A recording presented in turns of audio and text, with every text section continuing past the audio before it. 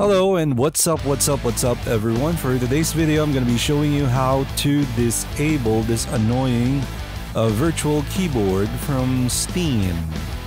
This one.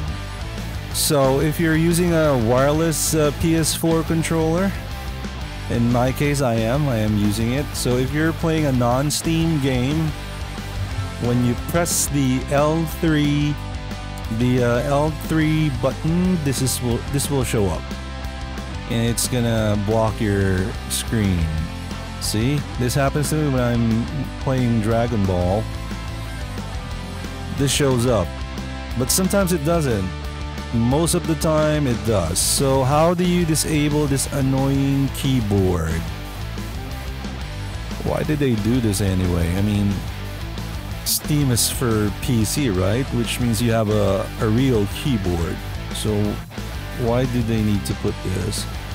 Anyway, to disable this, you just need to go here, view, settings, controller, options here. Then select this desktop configuration. And then you can see this line here. Just click this box. And then here, just remove this. Oh, there, remove. It says remove. Okay, so it's gone. Let's go back.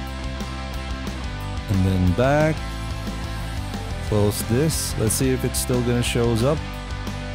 See, when I hit the L3 button on the PS4 controller, it's no longer showing up. So that should do it.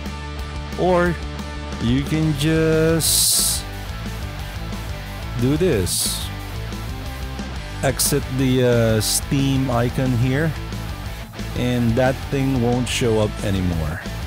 Like click this, then right click this, and then exit. When you hit the L3 button, that won't show up anymore. Okay. Alright, I hope that helps you out. Thank you so much for watching. Stay safe and have a good one.